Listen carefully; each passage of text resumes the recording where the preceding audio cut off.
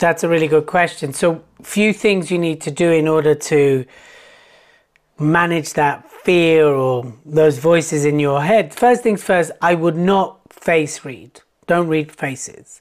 Because if you start to read faces, then you can misread. Because a lot of people, when they process, almost have a bitch face, right? Or they look bored, or they can even look angry when they're processing.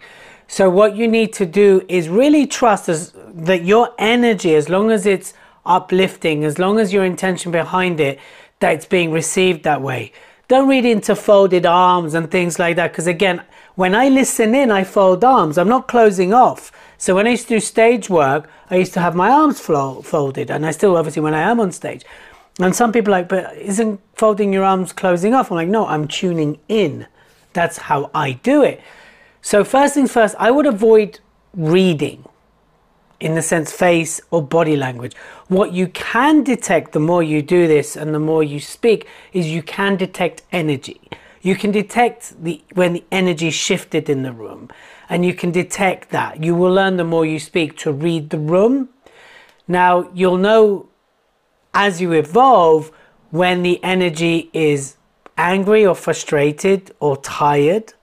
You'll learn to do that, which is when you'll learn, okay, get up, everyone get up, find someone to speak to, let's have a quick chat, or everyone get up and stretch, and you'll learn how to do that the more you do it. But for you to manage what's going on in your head is to A, trust you're doing your best work, B, trust that it's empowering and impacting, because people want to hear you speak. That's why they're there.